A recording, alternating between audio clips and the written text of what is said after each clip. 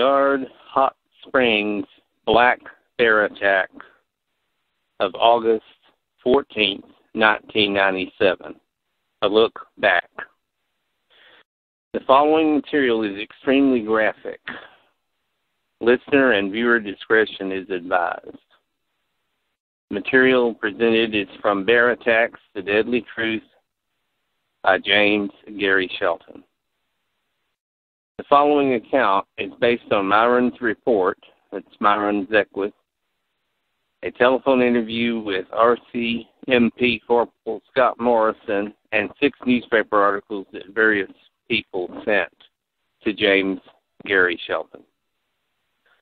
Patty Reed McConnell, 37, her son Kelly, 13, and daughter Kristen, 7, were moving from Paris, Texas, to Alaska. They were about to start a new, exciting life in the frontier state and had stopped at Liard Hot Springs for a break in their long trip. While swimming in Alpha Pool, they met a family group with children about the same age as Kristen.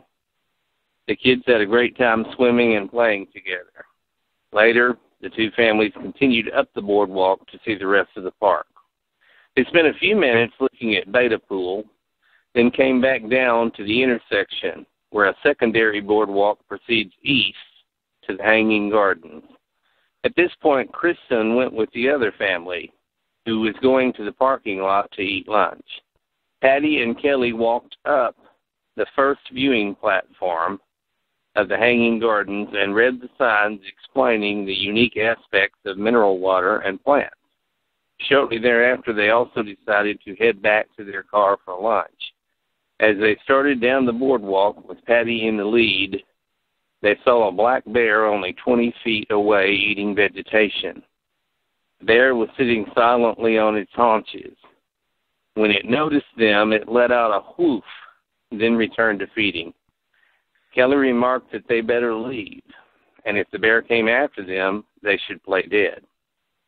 As they tried to move past the bear, they heard a woofing growl, and the animal was on them in a flash. It knocked Patty down and bit deeply into her chest from the side, then started flinging her back and forth. In panicked desperation, Kelly yelled, "Play dead, play dead," as he started kicking at the bear, trying to save his mother. After several attempts, Kelly finally landed a blow to the bear's face, but the savage attack continued. In a matter of seconds, the screaming woman was mortally wounded with punctures to the lungs and other internal organs.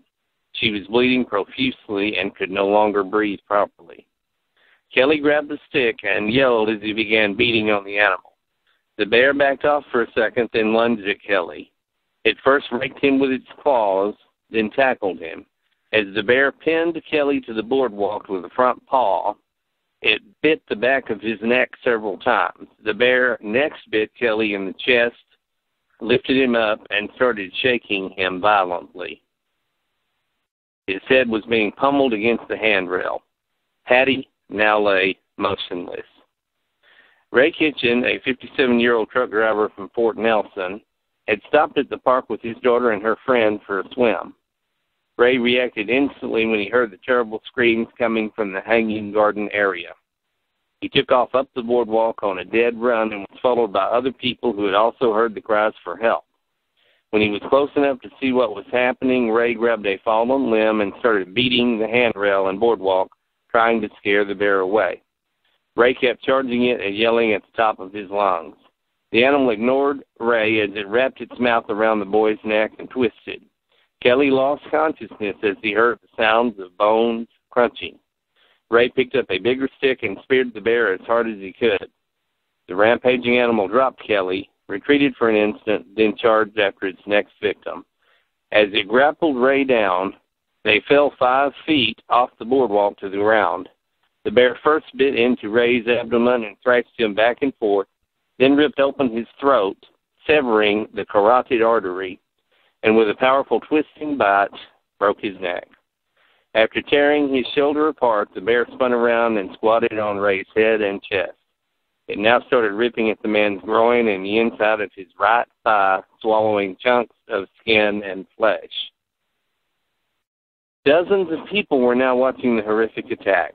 they were all yelling and throwing things at the deadly animal. Ingrid Bailey, a firefighter from California, and Frank Hedingham from Vancouver Island soon realized it was too late to help the man being torn apart and eaten, so they ran up to help the gasping, bleeding boy and his mother. Ingrid instructed several people to run to the park headquarters and get first aid equipment. Other people kept yelling and throwing towels and rocks at the bear. It finally retreated to under the boardwalk, but shortly after the onlookers saw its head pop up where the boy was lying. The bear was growling viciously and popping its teeth. As it tried to bite the boy's arm, Ingrid pulled Kelly back, and Frank kicked the bear in the snout as hard as he could. The bear then retreated, and as it headed toward the main boardwalk, someone started running towards Alpha Pool yelling, "Run for your life, run for your life." Ari Jan Vandervelden, 28, from Calgary, Alberta, was relaxing in Beta Pool with several friends when he heard the screaming. A woman came to the pool and told them that someone was trying to scare a bear away. Ari and his friends hopped out of the pool and headed in the direction where all the noise was coming from to lend a hand, unaware that two people were gasping their last anguishing breaths. As Ari and his friends approached the intersection of the Hanging Garden Boardwalk, they heard someone yell, "The bear is coming your way, run for your lives." The men started fleeing as they saw the bear running towards them. Ari fell because his boots were not laced. The bear slowed down as it caught up with him and completed the last few feet in a slow, stalking walk. Ari was lying on his back, kicking at the bear's face as it started biting at his legs. The bear sunk its teeth into Ari's left leg, then chewed its way up to his neck. They both tumbled off the boardwalk. Ari tried to wedge himself under the walk, but the bear was too powerful. It pulled him out and started dragging him down a trail. The animal now started to finish off its fourth victim. It bit into Ari's back and shoulder, then started on the neck area again. Ari tried to protect himself, but was helpless against the deadly assault. The bear then spun around, squatting on Ari's head and chest. It was just starting on the pelvic area when all of a sudden it collapsed. The gunshot rang out loudly through the park, but Ari hadn't heard it. The attack started, and Dwayne Eggebrotten of Anchorage, Alaska, saw the savagery of the predatory bear. He ran for the parking lot to get his .30-30 rifle. He raced back just in time to save Ari's life. Dwayne approached to within 15 feet of the bear to make sure he didn't hit Ari when he fired.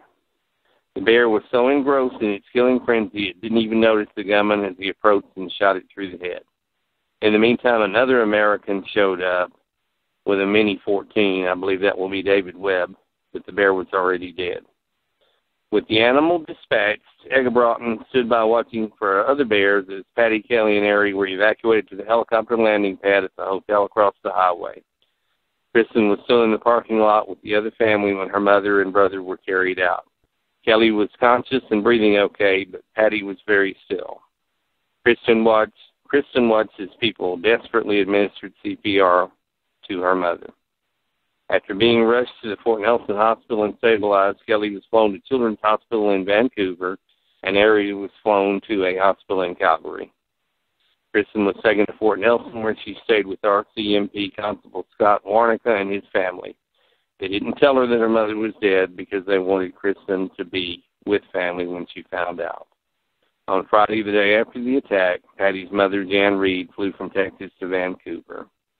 Following Sunday, Kristen was flown to Vancouver, accompanied by Mrs. Warnica, so she could be with her brother and grandmother. There are many heroes in this sad story. 2 of them died. Many others risked their lives trying to fight off an animal that weighed no more than a large man, a predatory bear that killed and fed upon people at will. That is, until someone arrived with a gun.